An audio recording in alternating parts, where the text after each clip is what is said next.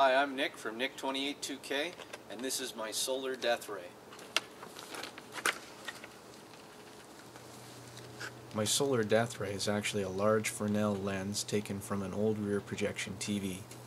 It has about 0.6 square meters of surface area, so it would have a theoretical maximum power output of just under 800 watts.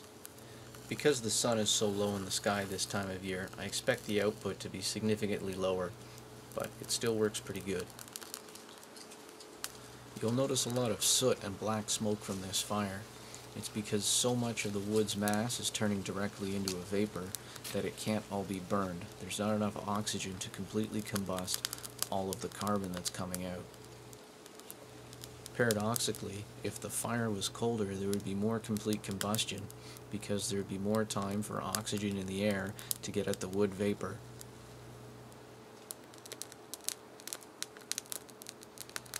I also tried with a little bit of success to make glass by melting sand.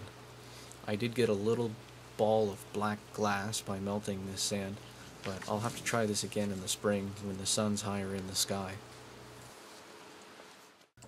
A Fresnel lens is made of many wedge-shaped concentric rings. If you line up the wedge side of all of the rings, one next to the other, you'd find that it would actually make the profile of a much larger lens.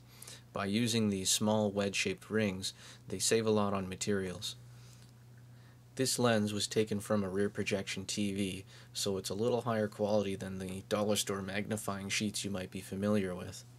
For a comparison of size, here's a human hair next to the concentric rings on part of this lens. If you have any suggestions for things you'd like to see put up against the solar death ray, leave them in the comments and I'll try and get to it on the next sunny day.